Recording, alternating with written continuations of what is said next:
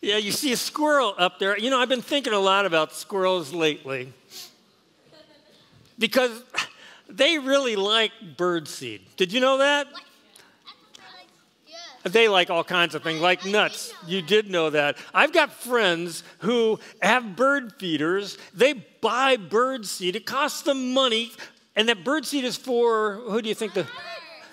For birds. Yeah, it's for birds. And so when the squirrels get it, the people who have the bird seed, who bought money for it, who want to feed the birds, they get a little annoyed.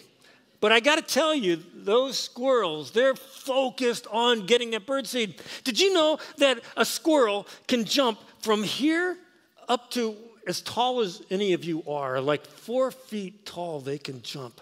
Straight up like that high. Yeah. Did you know that a squirrel could jump all the way from, let's say, see that stand over there, like right over there? All the way over to this stand over here. They can jump like 9, 10 feet through the air. It's amazing. So there was this one guy who set up a bird feeder outside his house, and the squirrel just went down and started eating the bird seed. So he moved it a little further away, and you can see, like in this picture, the squirrel stretched, and he's able to get the bird seed.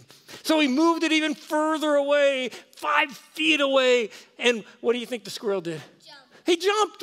That's not a big deal for him. He jumped and he landed. So he moved it 8 feet away. And what do you think the squirrel did?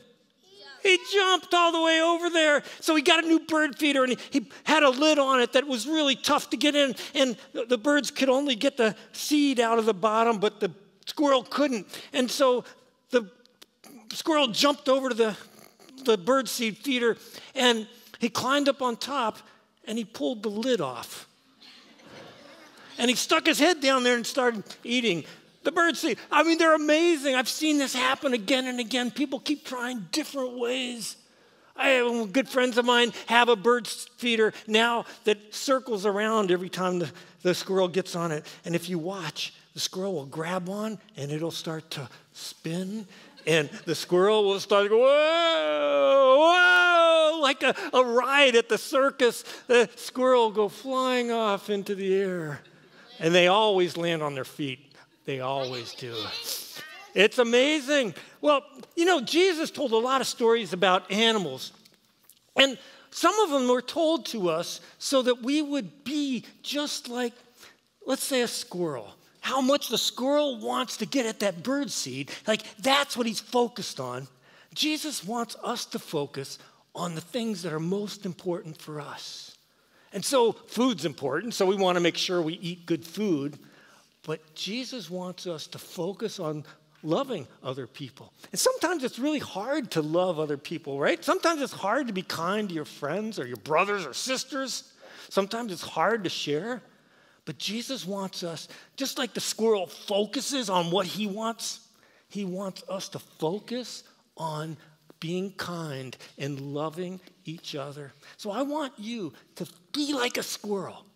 Focus on loving, on being kind to each other. Let's pray for just a minute, okay? Can you fold your hands? Lord Jesus, thank you so much that you focused on loving us, and you call us to focus on loving each other. Help us to do that. We pray in Jesus' name. Amen. Hey, thanks for coming up. You can go ahead to Flourish Worship or back with your families.